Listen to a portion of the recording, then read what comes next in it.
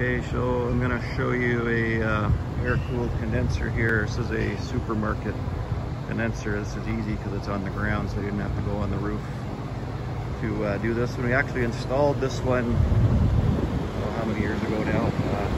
6, 7 years ago. So the condenser used to be around the side there, and one year we had a lot of snow and slid off the roof and completely buried it. So when we redid it, we moved it over here, and just to prevent that from happening again. So you can see this has four fans, and I'll show you in the electrical compartment in a minute. Receiver on the bottom there. Compressors are in the compressor rooms around the side, which we won't get into that today. 4 fans, they don't all run at the same time. So with condensers, you're going to hear a term called floating head.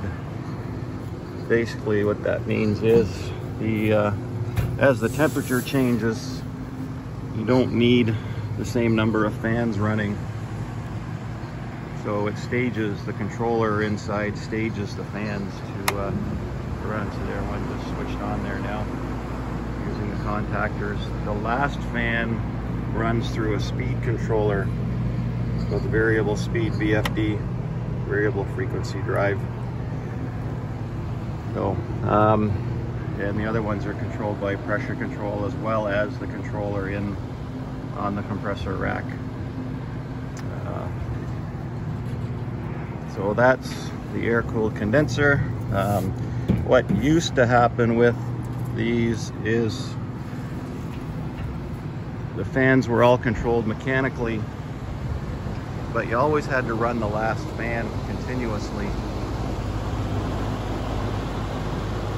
to prevent thermal shock. Because what would happen is, just like with the last fan, the thermal expansion contraction, it would actually rip the tube sheet apart. So this is the tube sheet here.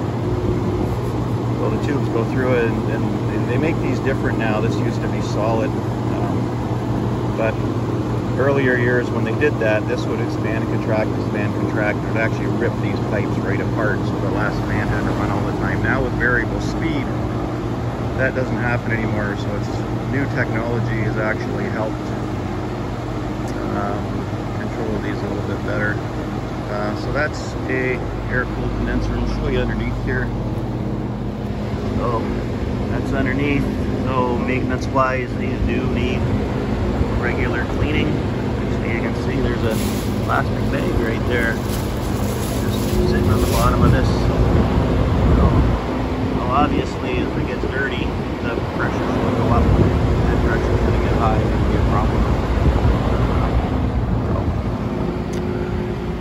That's your air-cooled condenser 4 fan. This is our Ref Plus brand.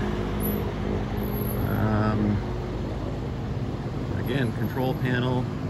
This is controlled both from here and from inside. So that's a good example of an air-cooled condenser.